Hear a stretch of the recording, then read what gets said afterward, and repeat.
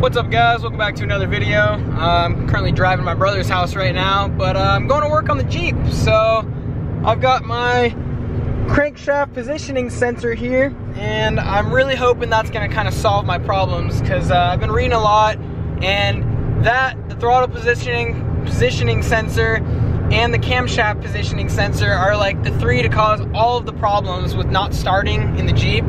So this is like the hardest one to do, but I think my Jeep's putting the code out for that one.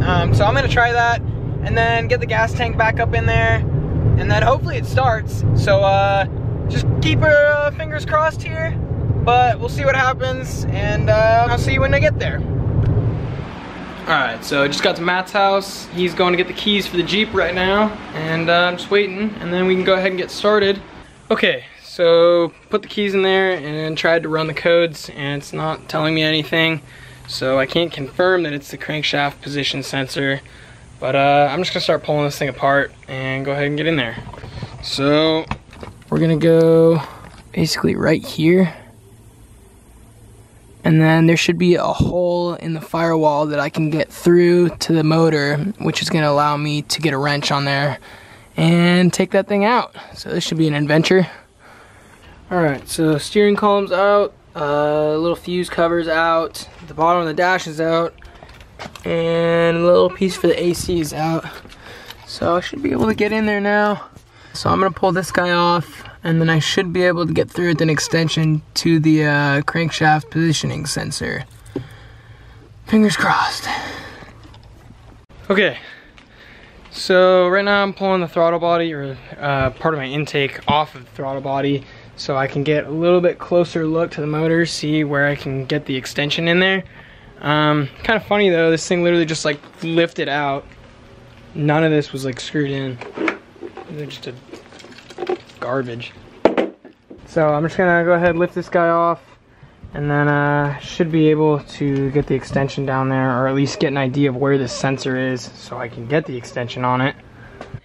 I got that thing pulled apart and I found the sensor here. So basically, you're looking through this tiny little hole in the floor, and then that's the sensor right there. So I gotta get to that bolt, which is even harder to reach.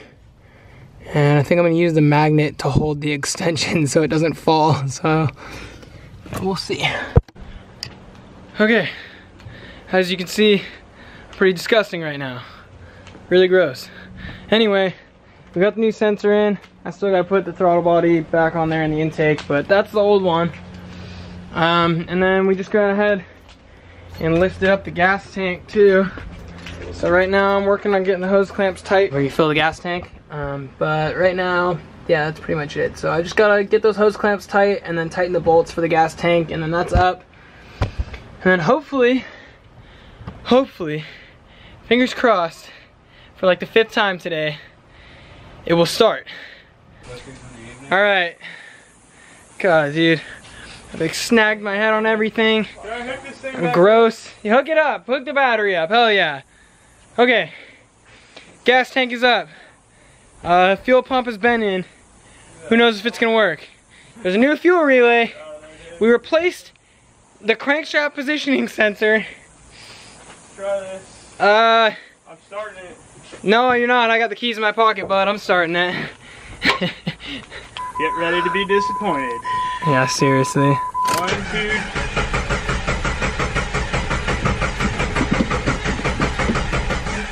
2. Needs a jump.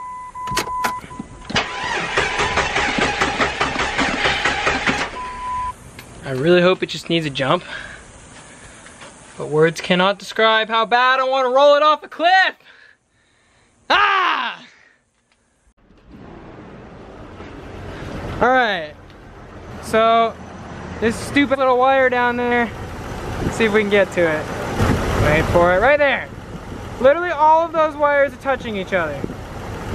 So, we separated them, and I bet you as soon as they touch again, this thing's gonna die, but oh my god, this is the most relieving feeling ever. I can't wait to roll it off a cliff now. Alright, so I wish that I could say that all the parts that I paid for and installed in here actually fixed the problem, but I'm pretty sure they didn't. So probably just a good thing we replaced all the stuff that usually goes out on these. So it runs, which I'm stoked on. I just gotta go ahead and fix those bare wires, tape everything up in there. It's just, yeah, it's just idling right now. But yeah, just a bunch of stupid little things. So gas gauge is working, battery gauge is all the way up, oil pressure is perfect, it's almost warm now. So I mean, so far so good, but yeah, this thing's running like a champ so far. And there's no linger when you rev it too, it drops right back down, so maybe it runs a little better. This is honestly crazy right now, the fact that I'm sitting in this Jeep and it's running. Oh my god, I'm at a loss for words.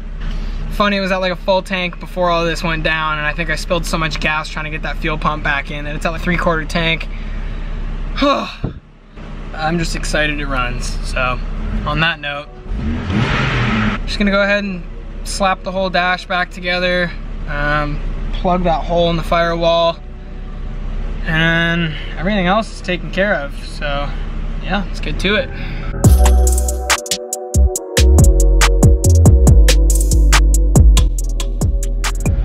So we're in the car right now. We got the Jeep running, so now Ethan's driving it back to my house. I'm gonna follow him, make sure everything goes good. Here he comes. She runs. So right now, I am sitting like literally at the turn into my neighborhood because I don't know if Ethan remembers where to go or not. Well anyway, it made it all the way back. It's like a 30-minute drive from my brother's, so it's pretty decent.